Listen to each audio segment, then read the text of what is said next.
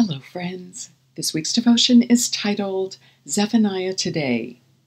There is a pattern in Holy Bible's book of Zephaniah that I see happening today, and it's this. God is burning off the dross from the souls of people to heal and restore them, to then bring them together again in unity as one family for the purpose of serving Him.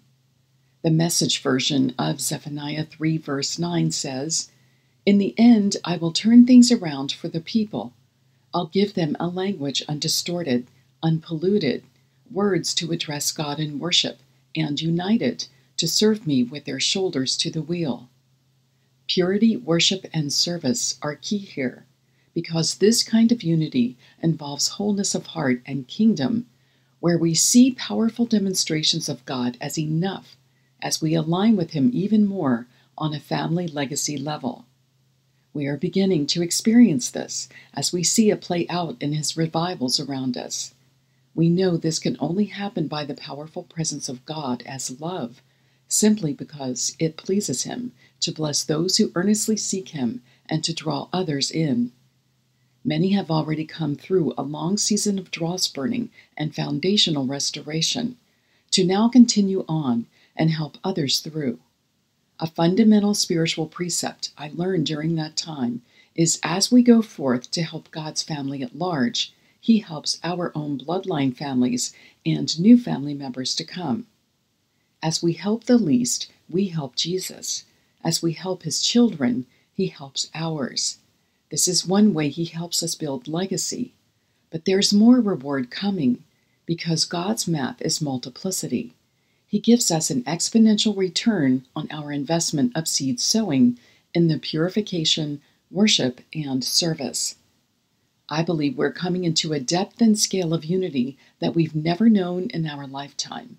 I believe we're about to experience and witness a move of Ephesians 3, verses 16 through 21 in individual families and on a grand scale to build God's kingdom on earth. I believe we're just beginning to enter into this right now, even as God repositions us to continue to sow life into others in new ways. Ephesians 3 verses 17 through 19 reveal a strategy by saying, "Then by constantly using your faith, the life of Christ will be released deep inside you, and the resting place of His love will become the very source and root of your life. Then you will be empowered to discover what every Holy One experiences, the great magnitude of the astonishing love of Christ in all its dimensions. How deeply intimate and far-reaching is His love. How enduring and inclusive it is. Endless love beyond measurement that transcends our understanding. This extravagant love pours into you until you are filled to overflowing with the fullness of God." Do you see here that it's about exercising faith as we are rooted in God's love? Do you see here that you'll discover His multiplicity of blessings expressed as love? One of the directives I heard very recently from Holy Spirit was to consume glory, meaning to worship God with a pure heart, the sole motive being to honor Him and experience Him and all He desires to do in the area of purifying, healing, and unifying.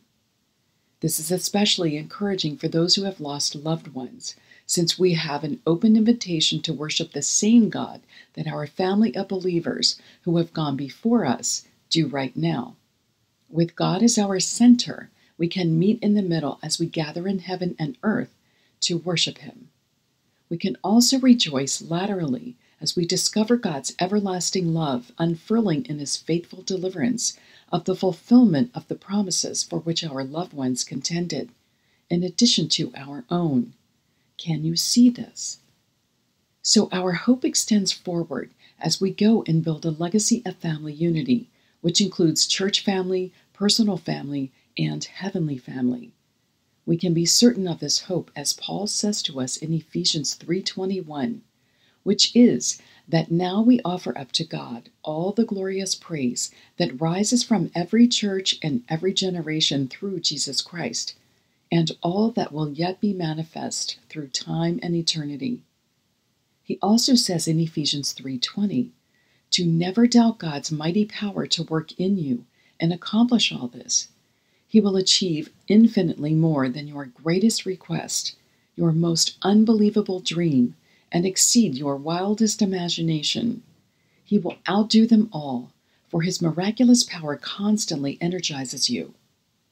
So, friends, get ready to step into a redeemed future.